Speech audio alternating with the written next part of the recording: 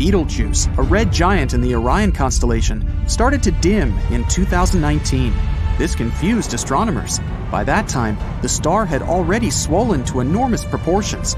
If it was to replace our Sun, its outer surface would spread far beyond Jupiter's orbit.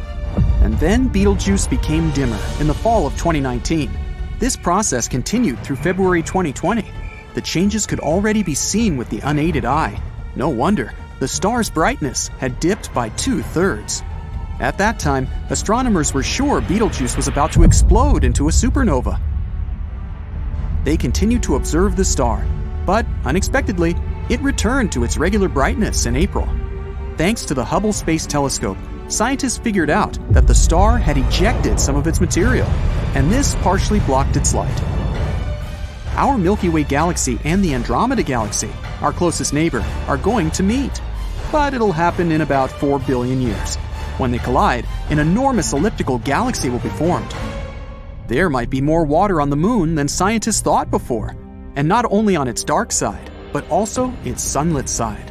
This water is likely to come in handy during the already planned missions in the future. Cotton candy exoplanets are particular planets outside of our solar system, also called super puffs. They have the lowest density ever discovered. This gives them an airy, fluffy appearance. But despite looking like the most popular amusement park treat, these planets are enormous. The Juno mission has noticed something weird in the upper atmosphere of Jupiter.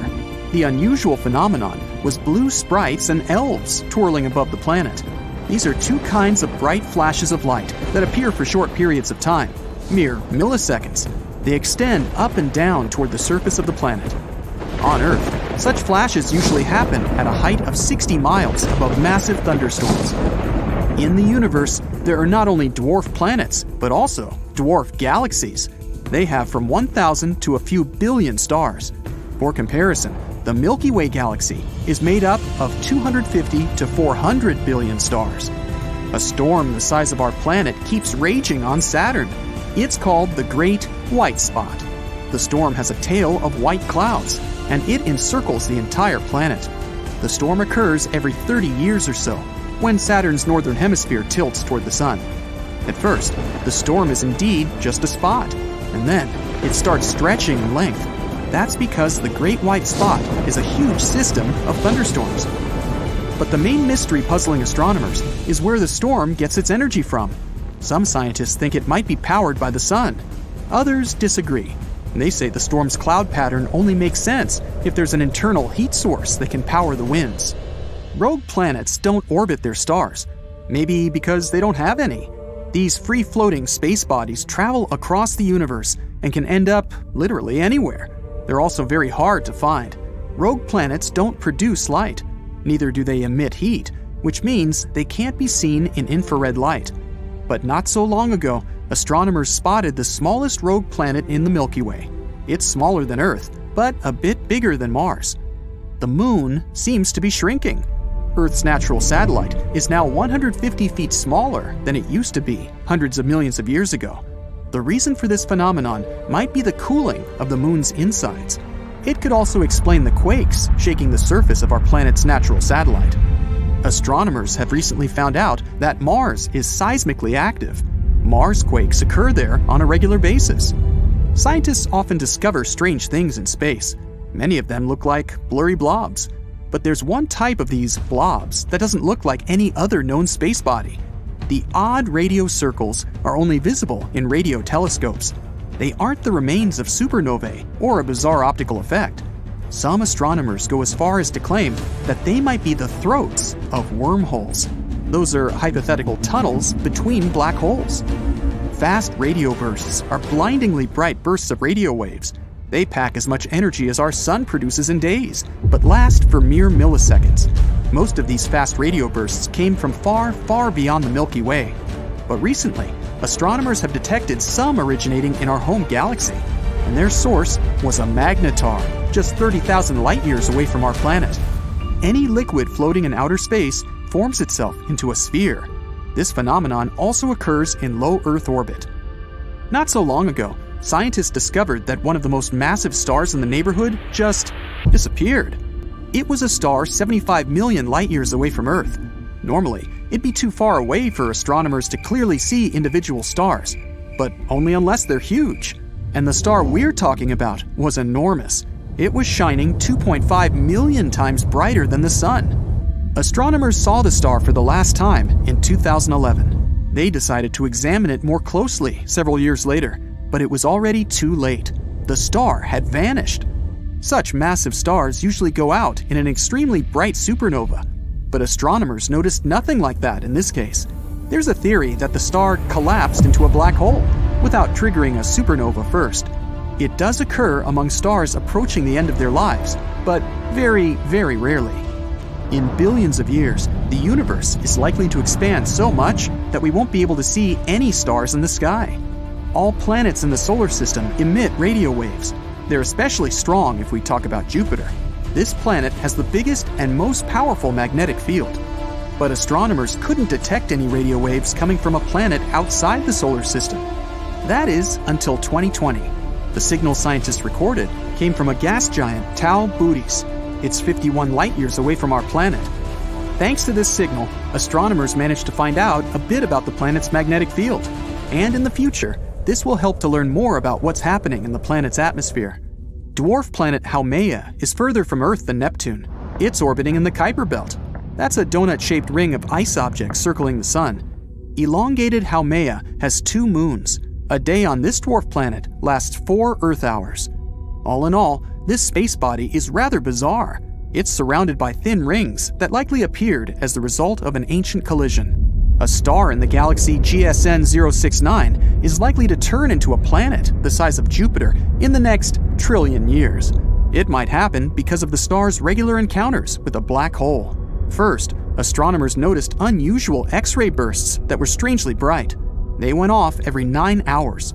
After studying this phenomenon for some time, the scientists realized it was a star moving in a unique orbit around a black hole. The dazzling flashes? It was the material getting slurped off the star's surface by the black hole. It turned out that over millions of years, the black hole had already transformed the red giant into a white dwarf. And the process isn't going to stop whatsoever. Astronomers have found some traces of phosphine in the atmosphere of Venus. On our planet, this gas, colorless and flammable, is often found where microbes live. No wonder a new theory suggests there might be life on Venus. But even if there was some life on the evening star, it could have only appeared in its atmosphere. Probably no living organism would be able to survive the planet's extreme environment. Venus's surface is extremely dry. There's no liquid water on the planet, and the pressure there is 90 times greater than that on Earth's surface. The temperatures often rise higher than 900 degrees Fahrenheit. That's hot enough to melt some metals. Imagine leaving your house one morning and seeing not 1, but 2 stars shining in the sky. The first one is our good old Sun, and the other is Jupiter. But how has a planet turned into a star? And what will now happen to Earth and its inhabitants?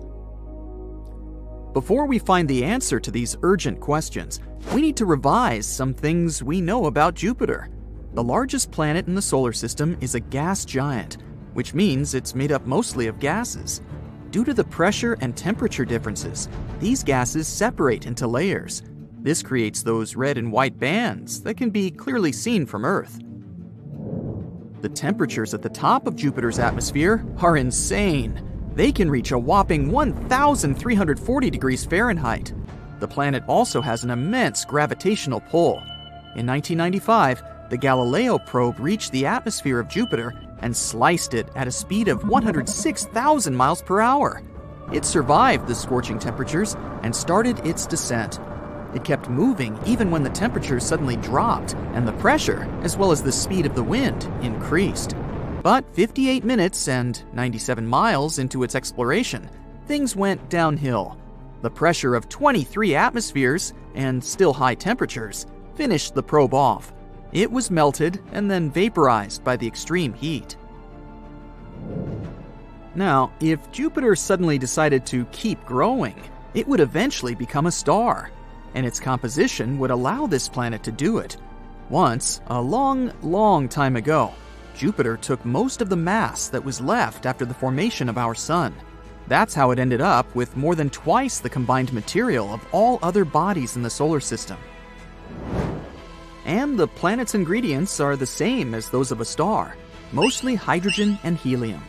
Jupiter is just not massive enough to ignite. But what if it was?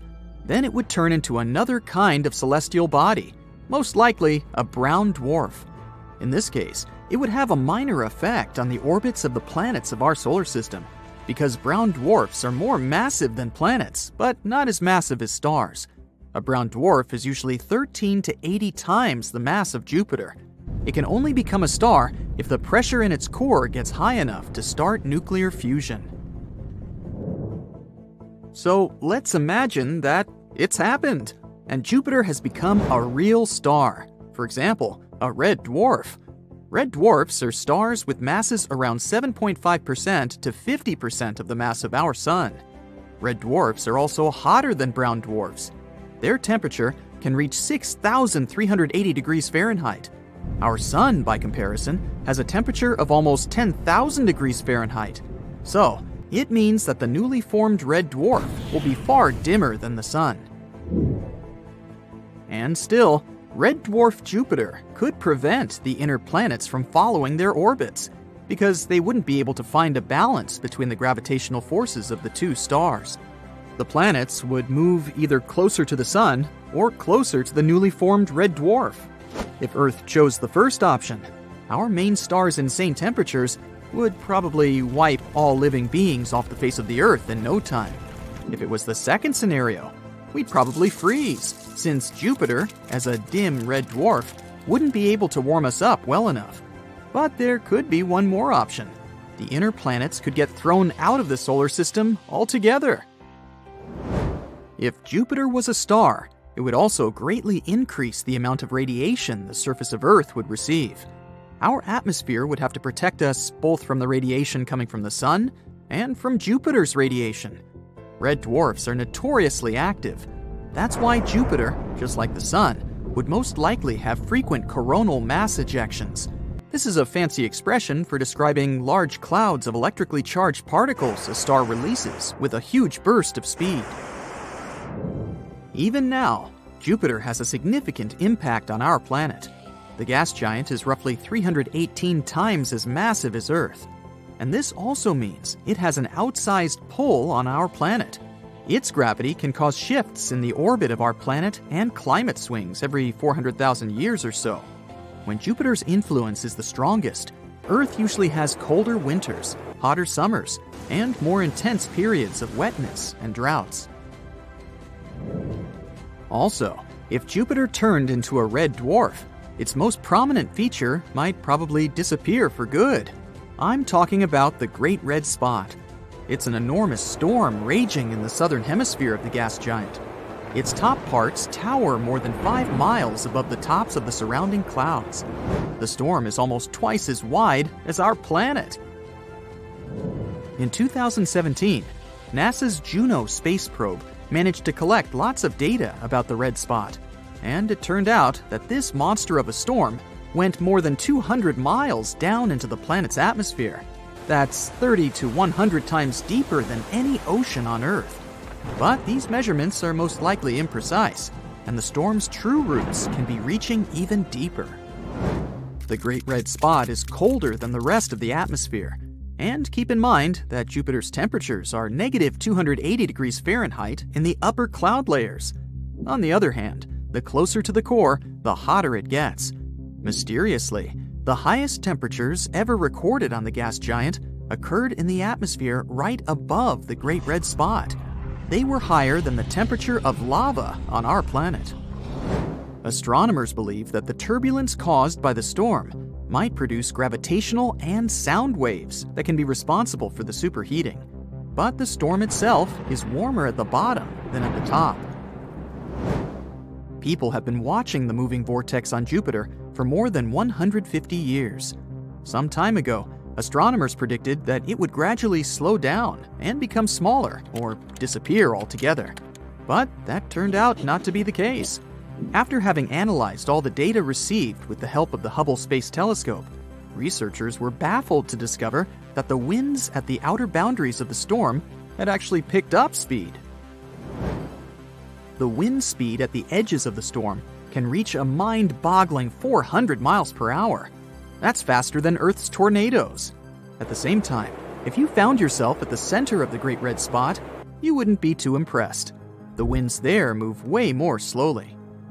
And now, I have another what-if situation for you. What if Jupiter collided with the smallest star we know about? Today, these two space bodies are on a collision course. A spoiler, Earth might not survive such an encounter. Okay, meet this tiny red dwarf. It's the size of Saturn, and its gravity is around 300 times the gravity of our planet. It normally floats 600 light-years away from Earth in a double star system. But today, for some inexplicable reason, it's broken all the laws of the universe and is rushing toward the biggest gas giant in our solar system. And even though this space guest is smaller than Jupiter, its mass is way greater, and its gravitational force soon starts to pull on the gas giant. The heat from the red dwarf, plus its powerful gravity, makes Jupiter grow in size. The planet's atmosphere starts to puff up because the gases that make up the planet begin to heat up and expand. Jupiter's atmosphere starts to leak into space toward the stellar visitor. Sometime later, the runaway gases form a bright hot ring around the red dwarf. This is a terrifying view, as if a black hole, a very bright one, has appeared inside the solar system. The star keeps tearing Jupiter apart, eating chunks of the gas giant, and soon, the red dwarf engulfs it completely. Sadly, Jupiter never stood a chance. Instead of the gas giant, we now have a red dwarf surrounded by a ring of hot gases. And we already know how badly it may end. The best thing about it is that this scenario is totally imaginary. Phew, thank goodness. That's it for today. So hey, if you pacified your curiosity, then give the video a like and share it with your friends. Or if you want more, just click on these videos and stay on the bright side. I have a question. Why do you need sunglasses if the only light source in the solar system is you? Excuse me. May I ask if I'm entitled to pension benefits? Mr. Sun, can you chuck a couple of female planets into our system? I have no one to gossip with about new stars. Can I spend the night at my friend's? But he lives in a neighboring star system, and the night there is endless. I mean, it's he's just just temporary, right? It's only one night. It seems that the sun is having an emotional burnout and is going away. The sun is leaving, so I have a chance to take his place. Why would you take his place? It should be me! No, me! No, me! No, me! No, me! Oh, the confrontation of two giants? No need to argue. I propose a constructive debate. When the sun is gone, I will be the largest object of the solar... Jupiter system. Vote for Jupiter! I'm sorry, but in order to form the Jupiter system, you will need to become a star. This requires a thermonuclear reaction. This is only possible if your mass increases by 80 times. Oh, I need a high-calorie diet right now!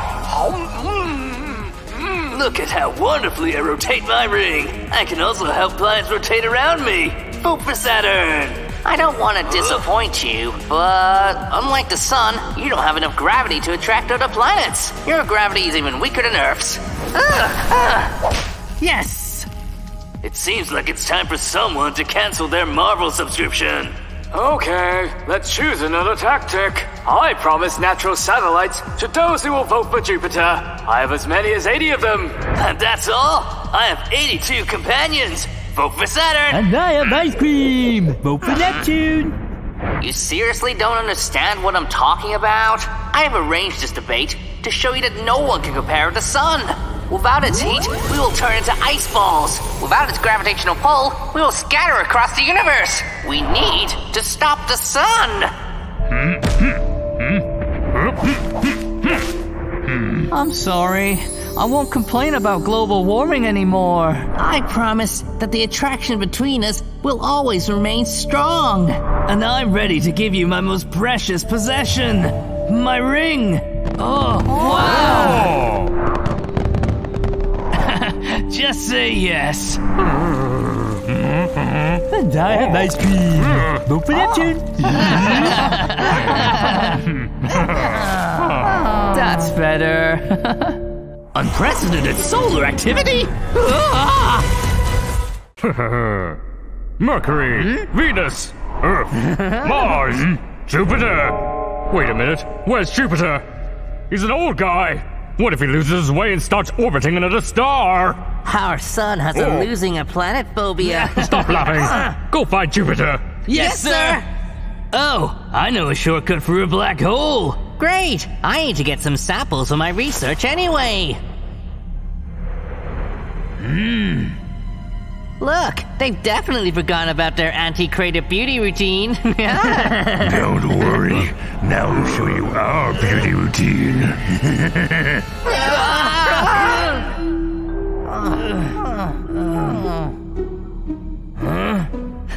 I guess we found him. Yep, I know nobody else who could produce such an impressive nebula. Hey, Sir Jupiter! Wake up, sir! That wasn't me. You know, it's all my gaseous nature. No one cares about your gases. The question is why you're shirking your duties. Which are? Huh? Orbiting the sun, of course. But I don't have to. Huh? Wait! I've got it here! Is your day the shortest in the solar system? Yes, 9 hours, 56 minutes. And your mass is the greatest of all the planets in the solar system. It is. I'm more than 300 times as massive as Earth, and more than twice as great as the mass of all of the planets combined. And you orbit the sun! I don't. The sun and me, we just orbit the same point in space. What? Explain!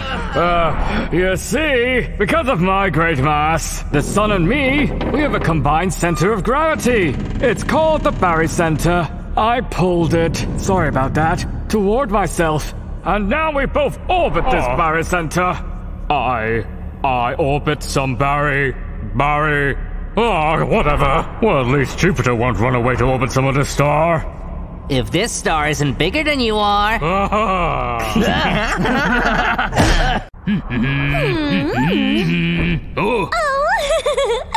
Portrait of your new girlfriend? Hey, this is the landscape of space. Ouch!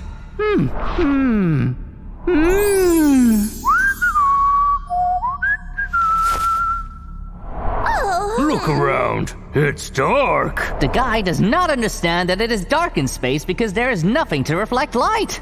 Simply put, there is a void between planets. Just like in his head.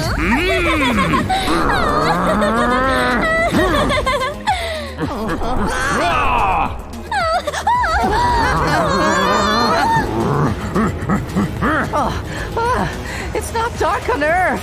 Ask her where she gets the light.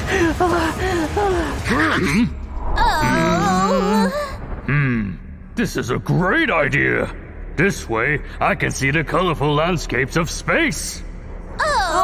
Yes, the day has come when the girls fall for the smart guys. People are so illogical. They created electricity to look at black paintings in the light.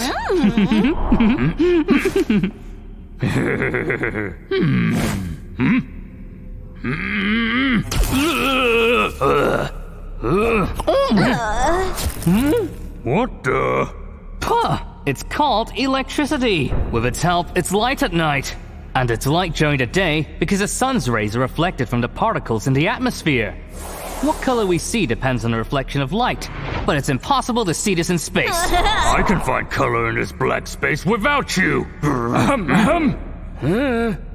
You know that we are limited by the visible light spectrum, but through modern telescopes, the cosmos looks colored. Sorry, it's all gases. Ugh. What?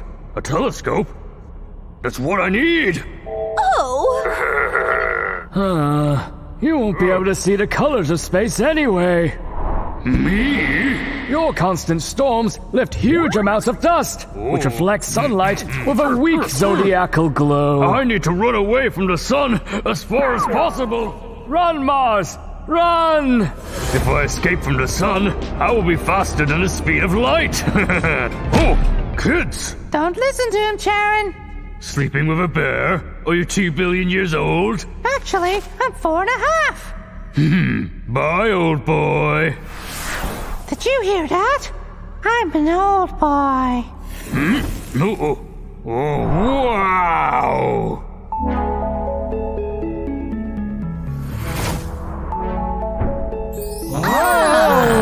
No one has ever seen such a colorful beauty as I have.